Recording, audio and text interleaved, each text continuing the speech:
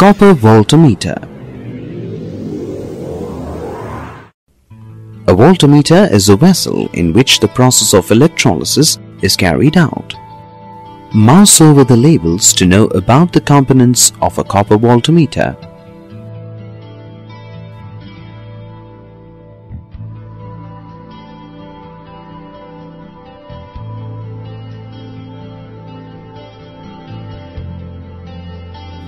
Copper voltameter.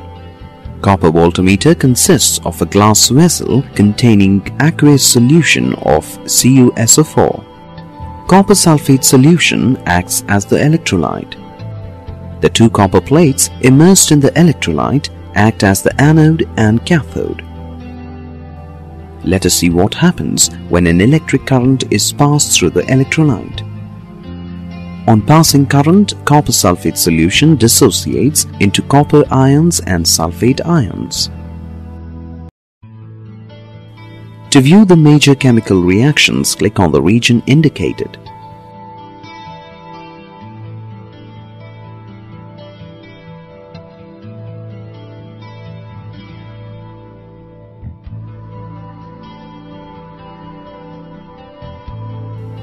The copper ions move towards the cathode, where they are neutralized by electrons from the negative terminal of the battery.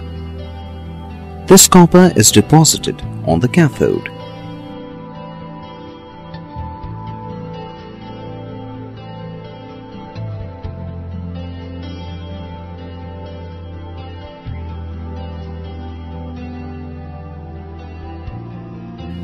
An equivalent amount of copper is lost by the anode also. The copper ions from the anode combine with the sulphate ions present in the electrolyte to form copper sulphate. Due to the formation of copper sulphate, the concentration of the electrolyte remains constant. Click on the link provided to view the components of a silver voltameter.